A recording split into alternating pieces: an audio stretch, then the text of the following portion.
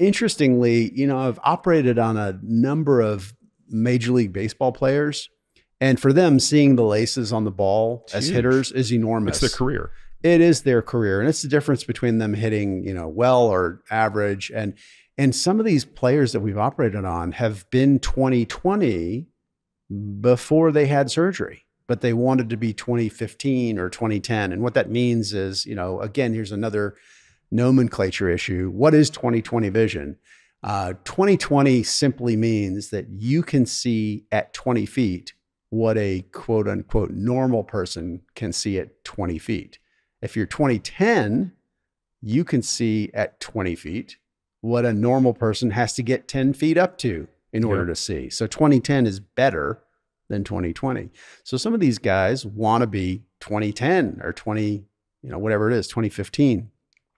We've been able to achieve that with modern forms of laser vision correction because— Wait a minute. How isn't this now getting into the performance enhancing side of things? Isn't this kind of amazing? I never even thought of this. Yeah, for sure. And I had a discussion yesterday with a guy who owns a soccer team. And I said, have you ever had your players tested for their vision? And he sort of froze and turned white for a second. He just said, it's so crazy you say that because we put them through this barrage of tests physically to see what their heart, their lungs, their kidneys, all that stuff. We didn't check their vision.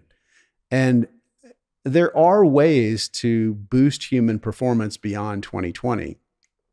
The theoretical limit of how well you could see is defined by essentially the pixelation of your retina, the spacing of the cells of those photoreceptors that we talked about earlier. Does that vary from person to person? It has to, but it's somewhere in the vicinity of about 2008 or so. And so if you can have a sharp enough image, you could theoretically see better than 2010. And the only way you can really achieve that is to remove some of the optical irregularities that we are all born with and somehow neutralize them along with the glasses prescription. And we can actually do that with laser vision correction currently. So why would it be beneficial? I guess we'll talk about laser surgery and maybe you'll want to park this question until then. Yeah. Why would it be beneficial to an athlete who, for understandable reasons, needs the best vision possible to undergo laser corrective surgery versus just using contact lenses to accomplish the same thing? Is that possible? Yeah. So if you think about contact lenses, anyone who's ever worn contact lenses knows that when you put in a brand new pair of contact lenses, you can see pretty well with them. And then you begin to regard that contact lens as a foreign object. So your body just begins to attack it, coat it with all sorts of immunological debris.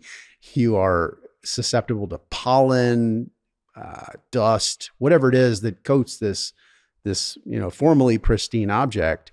And let's say there is correction for astigmatism in that contact lens, where its orientation is important. Every time you blink, that contact lens moves a little bit. All of those factors contribute to optical performance that is less than what you could achieve with spectacles or laser vision correction. So particularly soft contact lenses do a very, very good job, but they don't give you superhuman vision performance typically.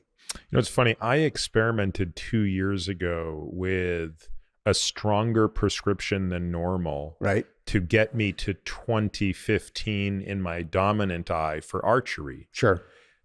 Goofed up your near though. That's the problem. I just abandoned it immediately after like 6 months of suffering because it made my presbyopia worse. Yes. So I was just like, this just isn't worth it. Yeah, that's right. Yeah.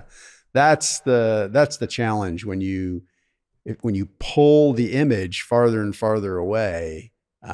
You're doing the same thing with the near image as well.